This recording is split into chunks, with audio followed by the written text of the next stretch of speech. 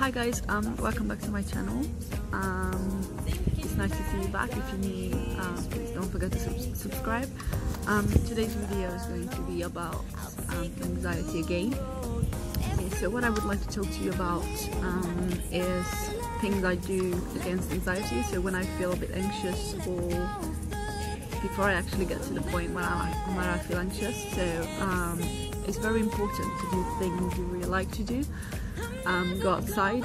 So as you can see, I'm in a park where I come a lot of times, mainly before work, to hang out for about an hour. And normally it's really quiet here. Today is 30 degrees and it's full of people. So I feel a little bit of an idiot to just feel myself talking to you guys. But it's really nice. So sometimes I just hang around here and I draw. I do stuff in my bullet journal. I just lay in the grass and then enjoy time with myself, if that makes sense. So because it's really quiet, there's a little pond, sometimes you see the birds flying around. It's literally the best thing ever. So that's one of my things I really like to do. So I'm going to insert a couple of clips for you to see how the park looks like.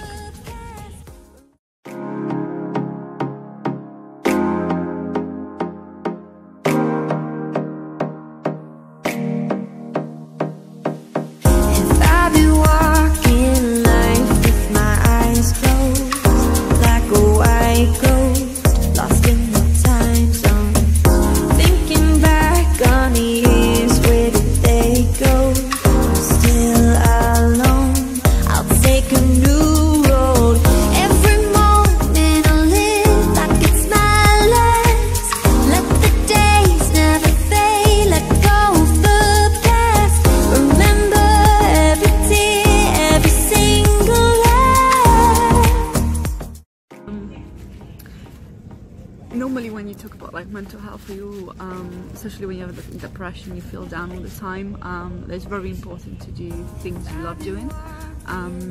You might not really sure, because there's lots of people just not really doing anything. That's why they're anxious or depressed.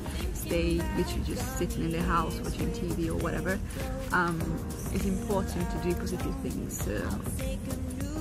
Yeah, it makes you feel much better. So obviously my number one is going outside. I live in a rented flat, not even a house. It's really small, there's no garden and it's very dark as well.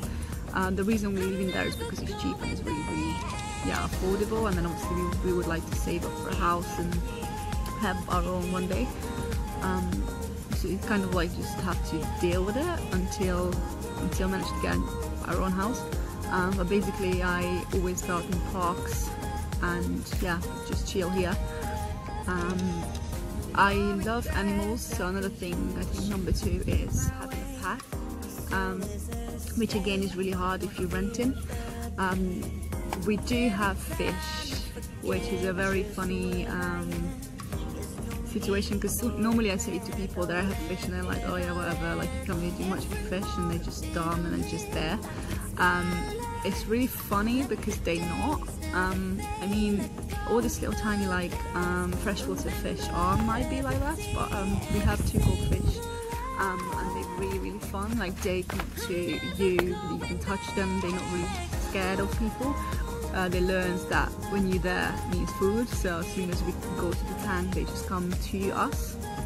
And then we also have a Vettisbstyn, and he's really smart as well. So yeah, it's really weird because you're not supposed to put Vettisbstyn together with any fish, but we have him together with some platies, and we have a cory catfish as well, and they're getting on really well. So obviously I searched it before getting it, that what other fish you can be together with, and they're getting on really well. And then it's really weird because our platies used to be very scared of us, and then now, because they learned it from the better, I think, that they can come closer to me or whatever. Yeah, they're just really friendly as well. So yeah, they're really fun, they make me laugh a lot. We also have a baby fish.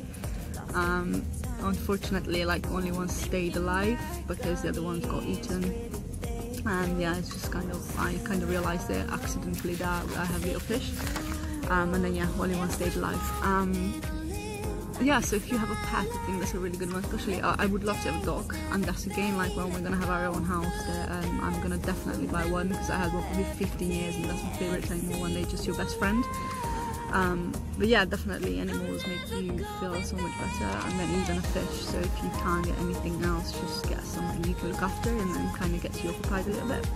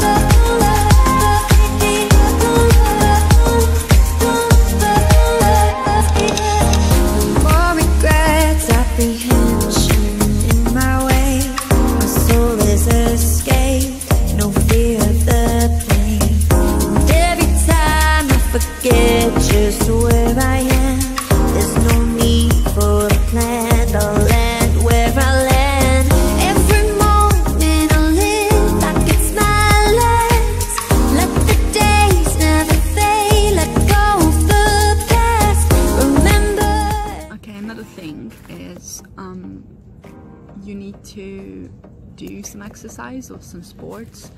I go to the gym, obviously I work in a gym, but it's important for you to just like wash your brain out with things, or like just turn your brain off, and I think exercising kind of makes you do that.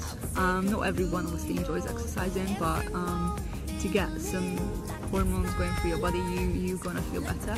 There's days when you feel obviously down and you don't really want to go to the gym, especially after work, you know, like everyone's tired. If you have a standing job, your feet hurts, but trust me, like days when I feel that way, like I always tell myself that I know if I don't go and don't exercise, I'm gonna feel horrible. You just have to push through it, even if it's just half an hour, you know. It's like you're gonna feel really proud of yourself, you're gonna feel positive about yourself, you know, you're gonna feel great, and obviously like positive hormones going through. So I think it's very important to, you don't have to do it every day, because that's just overtraining is not good either, but a couple of times a week, probably 2-3 times a week, you know, I think everyone should have some sort of exercise, even if it's just walking or running or I don't know, anything, you know, it's a really good one. And then if we are at that topic of exercise, it's another good thing I love doing since I was a kid, is dancing. So obviously a lot of people say that, oh yeah, I don't have a rhythm, like I got 2 left feet and I can't dance. How do you know until you try it? Everyone is a beginner at some point. No one knows how to dance when they're born, so I think just go and try it. I still try new stuff. So I've been dancing since I was 10 and I'm 31 now, so it's a pretty long time. But I still have, yeah, just go to new classes. I still feel insecure going into a new class, but I do it because I love it. And last week I went to a new class, a contemporary class, which I really enjoyed, and the teacher was amazing. I have a couple of clips of that, so I'm gonna show you. And then you can see on the clip that I had no idea where I am, because I didn't know the steps at all, but I just enjoyed myself, and then I put a smile on my face. So yeah, so I think, yeah, that's an example. So put the clips into here, and then you can have a look.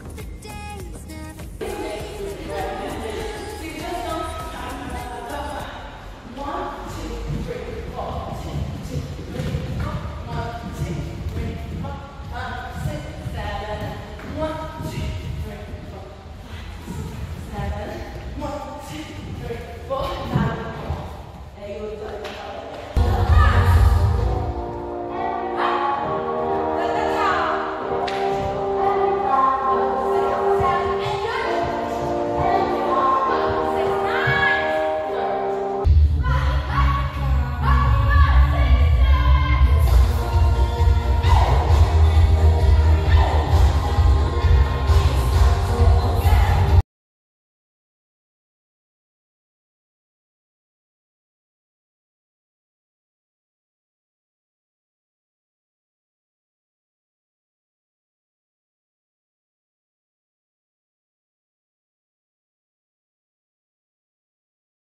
another thing I do as well, I listen to music, which always puts me in a better mood if I feel down.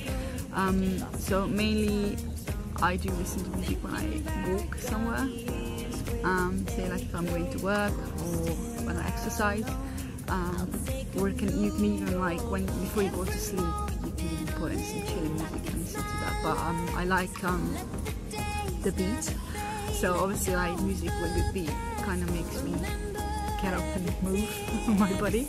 I like, obviously as I said, I like dancing and everything, but yeah, I think music is a really good healer for a lot of things, so I definitely suggest for you to go and listen to some music when you feel down. Obviously not the depressed kind of music, but yeah. Okay, so I guess this is all for me today. This is all I wanted to share with you guys. I hope I helped you figure out some stuff you might like to do. I'm sure everyone's obviously different. You might have things you love to do and I don't even think about. But yeah, definitely find positive things to do, and then, I don't know, watch a movie or whatever. Yeah, I hope I could help you, and again, if you're new, please don't forget to subscribe and give it a like or even a comment. Give me your feedback please, and I hope to see you in the next one. Bye guys.